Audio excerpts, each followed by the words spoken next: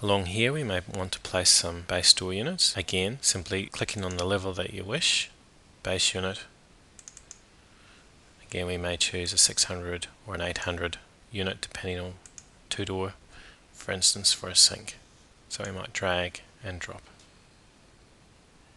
You'll also note that you can place your unit to a set distance from the wall. Again, this can be done by typing it in. Again, we may want 2 of these units, so we will use the duplicate function. Choosing duplicate is a quick way of getting cabinets into our design that are of the same size. If I've decided that I've placed this in the wrong area, what we can do is right click, choose the cabinet and choose Move. What we can do now is place it on a new wall and align it to whatever area we would like so. We now may want to place some wall units into our design. Selecting categories, choosing wall unit, perhaps a 720 high unit, double clicking that. We may want to choose a single door or even a double door 600. And we can drag this on, and you will note we can still reference the snap points on our design. So we may want to snap it to that particular point. We'll be presented with additional dimension line showing the available space for wall units. When placing wall units, quite often it is easier to see an elevation of our design. To do this, we would simply select the placement zone and choose Add Elevation. We can now see how the wall unit is looking on our design. We can also place directly onto the elevation. As you can see, we get information displayed in both the elevation and the plan views, like so. We can also right click and choose up and down and even adjust the height of where this wall unit would traditionally snap. Note that if we get a snap marker, it will snap back into place. We can close the elevation view by selecting right mouse button click and choosing Delete Elevation Area.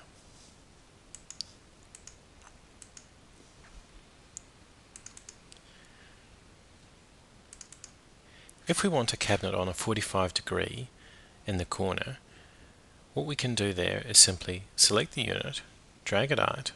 Note that we have one marker with a magnet, and the closer we get to the angle, we now get 2 markers with magnets. Again, if we release, we now are on the 45 and can place this unit on an angle. Again, that is a simple way of placing a flat unit on a 45.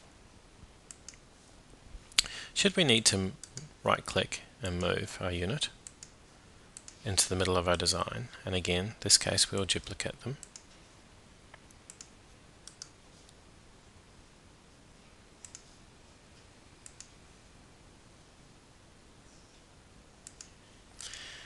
This time what we can do, if we want to move them all at once, is select region, right mouse button click and choose Group Items. Now we can move them as a group. Again, we can rotate these items by choosing right mouse button click and choosing Rotate. Again, you can see us rotate to any particular angle that we would like. To delete items, we simply right mouse button click and choose Delete, or when the unit is highlighted, we'd simply use the Delete key. If we wish to view the attributes of a unit, we can do so by selecting the unit, right mouse button clicking and selecting Attributes. This will provide us with information dialog box. Again, we can rotate it, we can zoom it, and we can change the display. We can also adjust the width.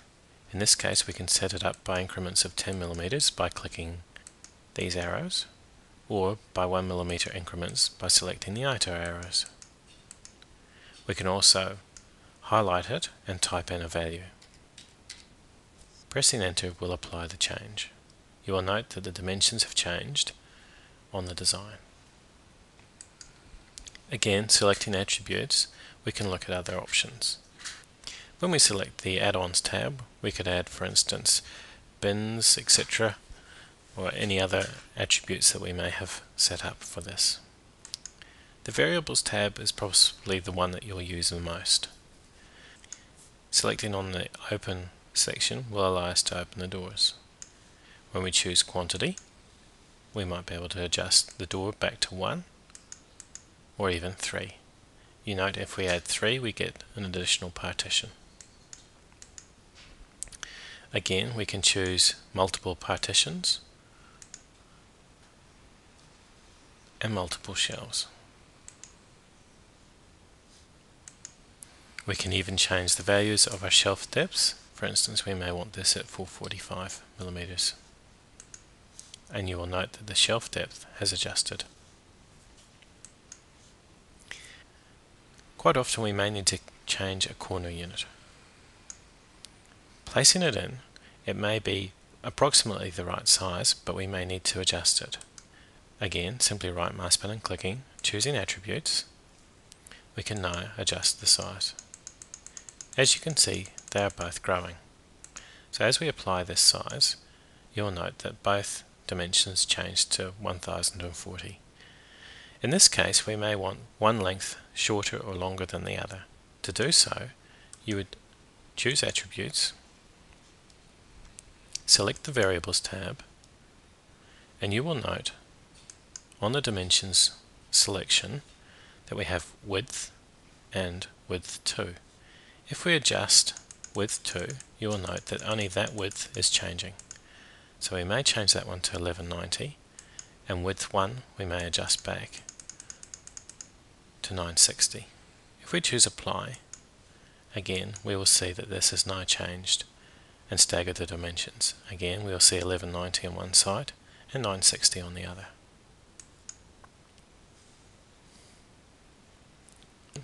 We might not have a unit that's 265 wide, so we might choose a base unit to complete our design